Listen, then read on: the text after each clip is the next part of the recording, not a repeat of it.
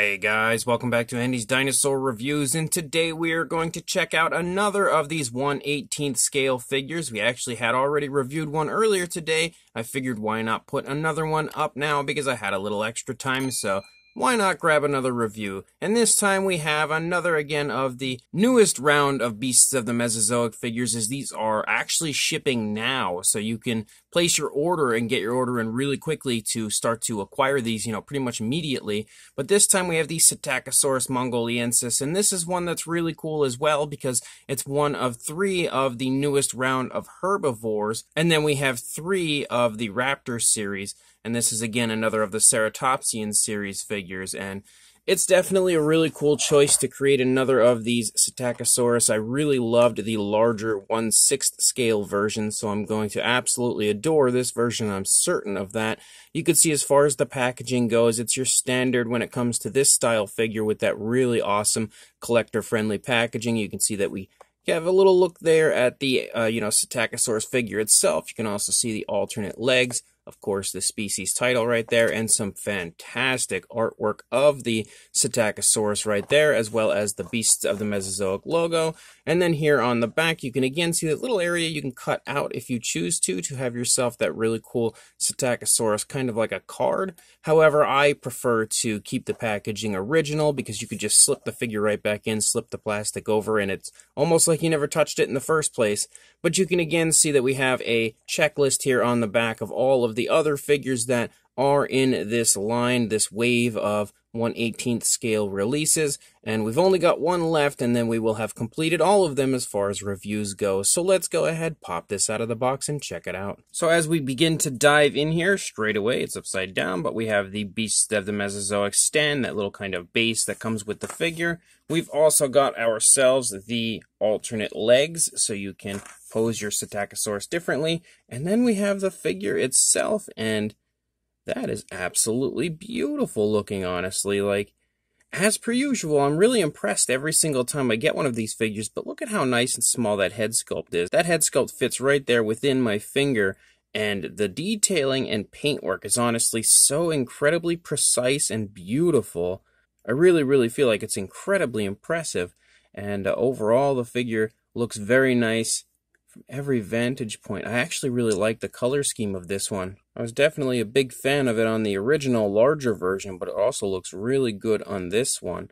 I'm also wondering how good the ability to stand will be, so let's go ahead and just give that a shot. It actually looks like it should be alright here. Actually, if I could get the legs positioned in the correct fashion. So there you go, it's standing, and it's standing beautifully, just like all of the others have done so far. And you can see it's standing in the bipedal position, but of course you could take your Psittacosaurus and put the arms out so that it can kind of stand in the quadrupedal position. Again, it's really up to you how you choose to display your dinosaur, but definitely stands very nicely and overall looks quite beautiful. So let's go ahead and jump straight to a closer look at this right now. So starting up here at the head sculpt of our very small Psittacosaurus, you can see that the skin texture looks really nice. We've got some beautiful looking scale detail, really quite popping there on the sculpt of the Psittacosaurus. You can also see the nostrils sculpted out right there. Very tiny nostrils, but they are there. The beak looks really good as well, and I like the fact that they've used some tones of color, like, well, we're losing focus here, but not just one tone of color. You can see like we have a nice light kind of a yellowish tone, but then there's kind of like a reddish, almost like a dark reddish dry brushing slightly over it. Like, it really highlights the detail quite beautifully, just adds a little depth to the paint job, but also just generally looks really cool. You can see the eyes are painted with a yellow, given a black pupil, very small eyes, yet perfectly painted. You can see no sloppiness at all. As we lead back here, you can see, first of all, actually you have a really dark tone of color for the large majority of the face, but you have this lighter tone of color that kind of creeps down there, runs under the eye socket area, but then leads back toward the neck, and you can see that there's also some reddish tones that have been dry brushed over that as well. So again, adding just a little extra color variation to the figure. You can see the top of the head sports that really nice kind of a dark red, and then we have like a dark black dry brushing over top. So that as well highlights the detail quite nicely. Of course, we've got ourselves an articulated jaw, and you can see we have a nice purplish tone there on the inside of the mouth, sporting a gorgeous gloss coat. Honestly, that gloss coat is shining in probably one of the most realistic ways possible. Like, it really, really looks very saliva-like on the inside of the mouth. But all of the paintwork in there looks very nice, and again, that gloss coat absolutely shines on the inside of the mouth, and yet again, that articulated jaw works perfectly on this Psittacosaurus.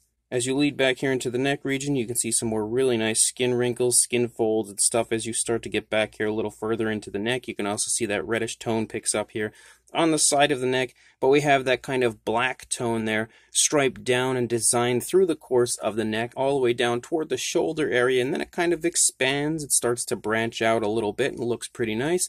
Again, we have that kind of darker dry brushing over the entire figure, especially in the reddish areas. Of course, you don't have that in the lighter tones, but as far as like that dark red, you have like a blackish dry brushing that, again, really highlights the detail, but also sort of adds just a little element of color difference to the figure, I think, in a realistic way. Leading down into the arm, you can kind of pick up on some muscle definition, as well as some more really nice scale detail. And then down into the hand, you've got some very nicely painted nails. Again, super tiny fingers, but they look great as far as the sculpting goes, but also as far as the paint goes. You can see we have that nice yellowish tone there for the underside of the figure that does run here out onto the underside of the arms. And then leading back up into the stomach region, again, more beautiful looking skin texture throughout. You can see a little bit of kind of like a bulge here in the stomach, so it looks nice and healthy, well fed. It doesn't look like it's malnourished by any means. And again, the skin texture, if we're losing focus yet again, the skin texture looks really good here through the entire figure. You can see more, again, transitioning back and forth between the reddish tones and then back to the blacks and stuff. Quite a bit of transitioning back and forth between those colors, but it looks really nice. As you lead back here into the thigh region, you can again see the muscle definition of our Psittacosaurus. You can also see the yellowish tone lead up here through the lower part of the thigh and then down into the calf. You can see the front of the leg and kind of like the squatting position for our Psittacosaurus. It almost looks like it's, you know, squatting down maybe to take a drink, maybe to take a bite to eat. It really is not clear exactly what our Psittacosaurus is doing, but it definitely has a little bit of like a squat to the positioning of the legs. And the foot sculpt also looks really nice. Kind of get this out here a little bit to take a better look at it. You can see the toes look great. Again, really nicely painted nails. And just like with the nails in the hands, we have a gloss coat so that they shine quite realistically, again, in both places. And then leading up here into the tail of our Psittacosaurus, you can continue to see, again, that beautiful looking skin texture.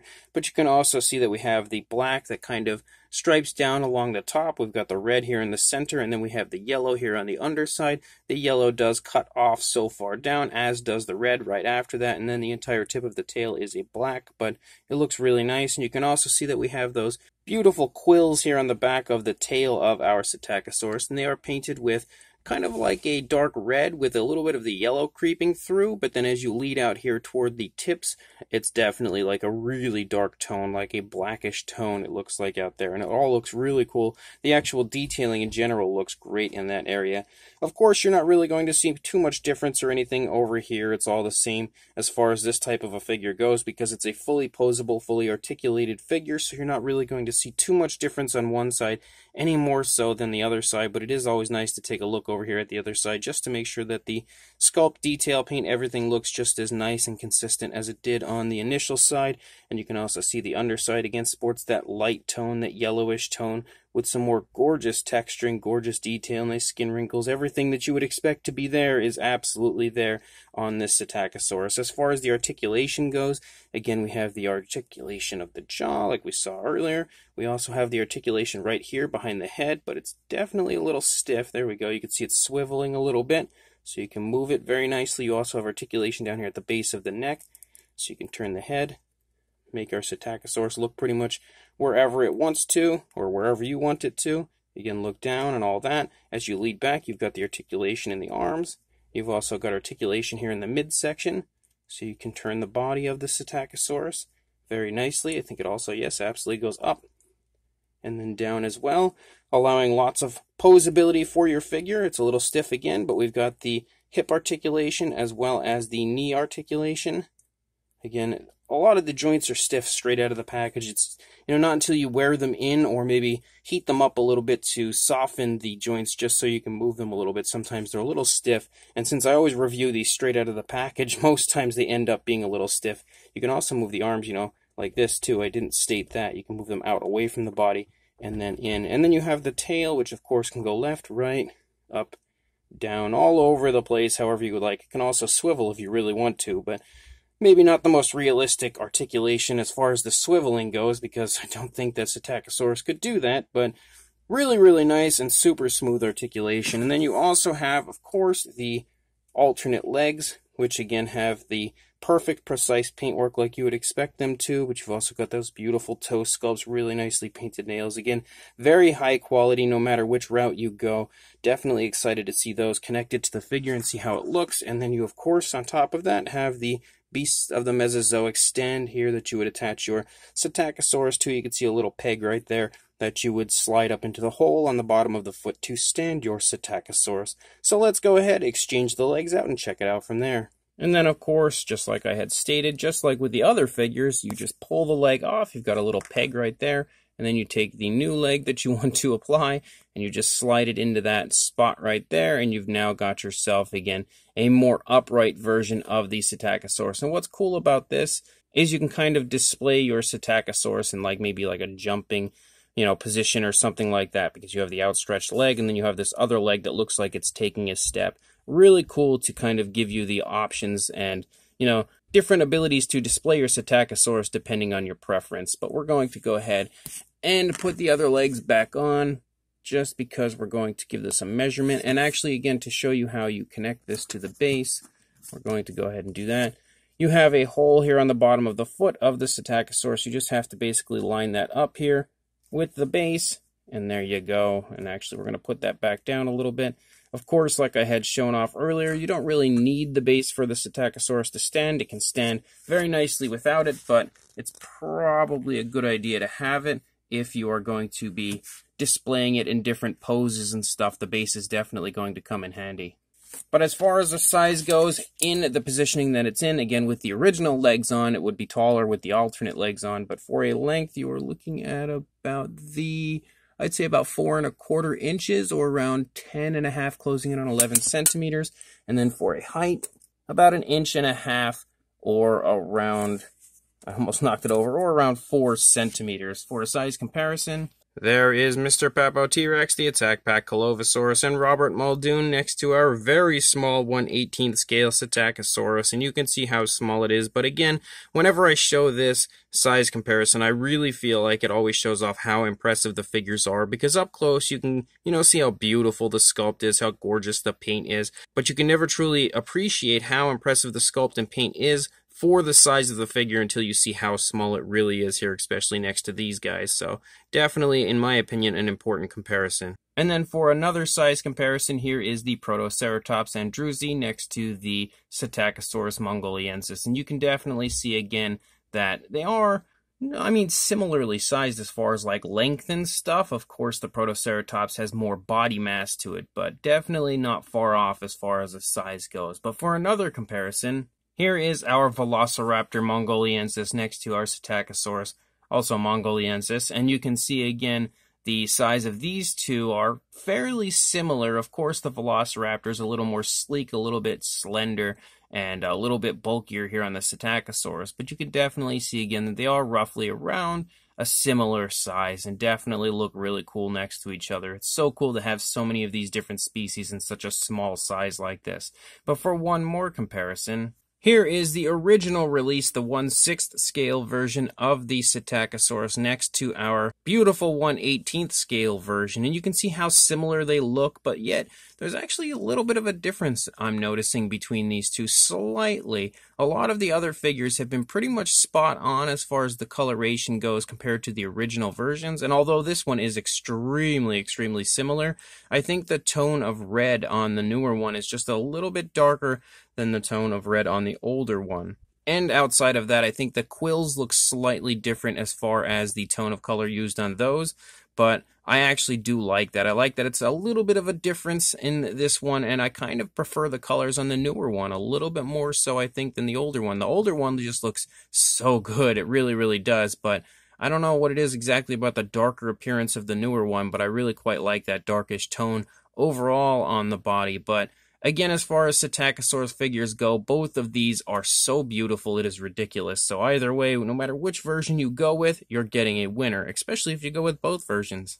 So this brand new 1/18 scale Psittacosaurus mongoliensis from the Beasts of the Mesozoic line is another fantastic release from them, and definitely a gorgeous figure. Again, at a fraction of the size of the previous one, this is definitely an ideal figure for anyone that has an overflowing collection, but really wants to own a Beasts of the Mesozoic figure. You can't go wrong with these very small 1/18 scale versions because they sport some incredible articulation, incredible paintwork, and incredible sculpt for something so small that can pretty much fit into any collection, which is always a big selling point, I think, for these figures. But the Psittacosaurus, as far as the sculpt goes, again, looks pretty much just as incredible as the previous version did. Of course, it's much smaller, so it's a little hard to see how nice the detail is on it, but it definitely looks fantastic and has some of the nicest detailing I think you'll see on any of these smaller 1/18 scale figures. Just an incredibly beautiful sculpt that really nicely replicates the larger version.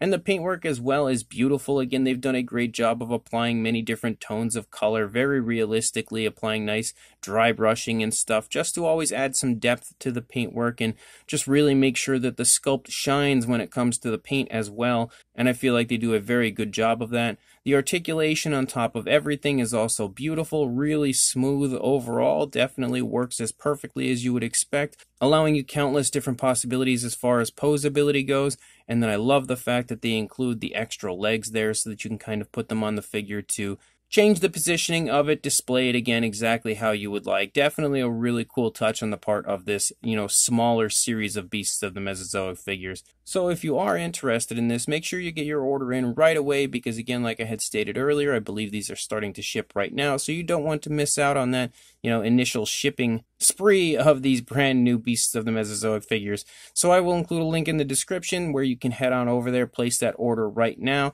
Again, David Silva was awesome enough to send this one to me a little bit early to take a look at with you guys, so a huge thank you goes out to him. But like I had stated, they are beginning to ship right now, so either way, they're on their way currently. So if you have it ordered, be prepared, and if not, make sure you get your order in through the link in the description, and make sure you like, comment, and subscribe, and I will see you in the next review. Thanks for watching.